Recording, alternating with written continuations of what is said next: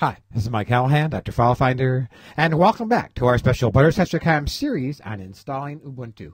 Thus far, we've looked at creating a live CD or DVD. We've looked at using persistent image. We've looked at using Wooby. And now we're going to take a brief look at doing dual boot. If you've never done a dual boot system, a couple of things. You want to make sure you back up your data. I've put links to a couple of excellent backup programs in the show notes.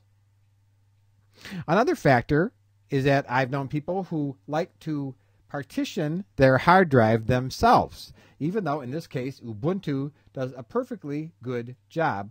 Ubuntu does a perfectly good job of formatting and partitioning. You can use the disk that we made earlier in the live CD portion. You want to select Install Ubuntu and then simply follow the prompt. Once Ubuntu is installed, the computer will reboot, and at that point you'll see a screen like this where you get an option to boot into Windows or to boot into Ubuntu.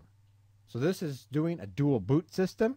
You want to make sure you back up. It gives you all the benefits of having more than one operating system. You can only be in one at a time. Keep in mind this is a multiple part series and be sure to watch all the parts.